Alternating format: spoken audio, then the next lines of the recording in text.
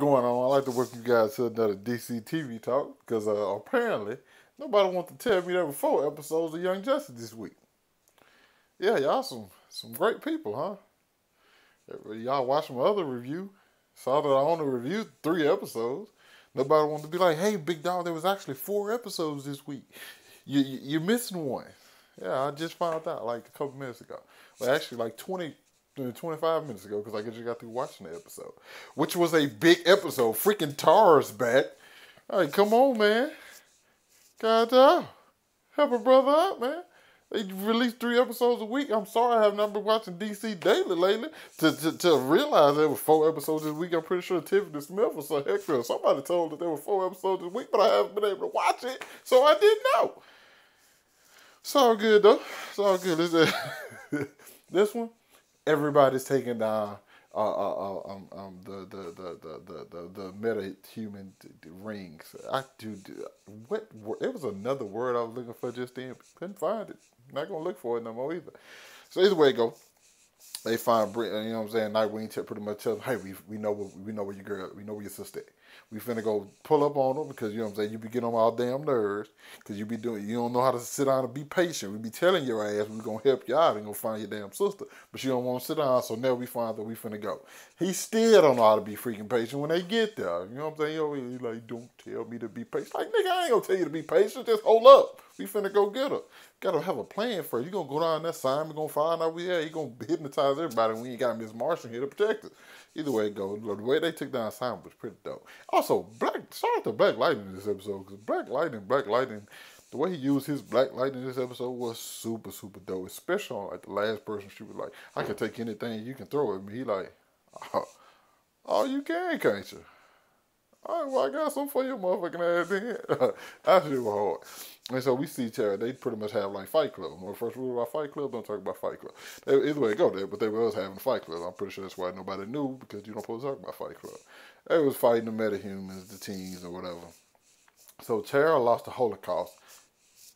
It wasn't me. I didn't make the name. All right. It's called Holocaust. You know what I'm saying? If they would have had a character out there called Black People Slavery, I would have been offended too. But they got a character called Holocaust and he shoots fire. I don't know DC. It's on DC. But either way it go, he whooped Tara, even though I don't think Tara was like giving her all. Because the whole time I'm thinking to myself, I just don't trust Tara for some reason. God damn it, because I know that you can think back to the comics from the Judas contract. Every time you've seen Tara, she's just been known to infiltrate and to deceive her teammates. And goddamn it, I'd be damned if she didn't do it again. Listen, all the fights was dope. You know what I'm saying? All the action scenes were dope in this episode. You know what I'm saying? When they put you on there and taking them down, my boy Forager, we found out what's going on with the mother box and the father box. Because Halo is a mother box and Cyborg has a father box. And the father box like, hey, I'm known for beating on my wife, so that's pretty much what I'm doing. I don't know what's going on with DC, why they bringing up, they got you know what I'm saying, racism, and they got domestic violence, and all that kind of shit, just tied up in this shit. I don't know. DC, you got to give it the times now. But either way it go, she completely stops because she's having the mother box is having human emotions. I'm pretty sure they were talking about a period.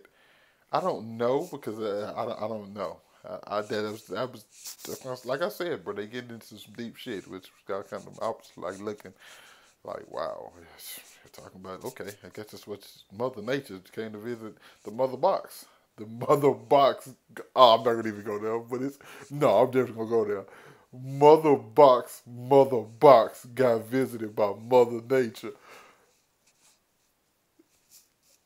Okay. I don't know if you guys laughed at that or not, but either way, I thought it was funny.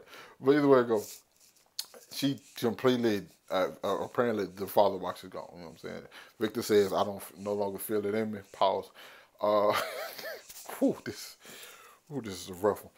Either way it goes, apparently it's gone. I don't know how, I think it's going to come back eventually, but you know what I'm saying, it's gone somehow.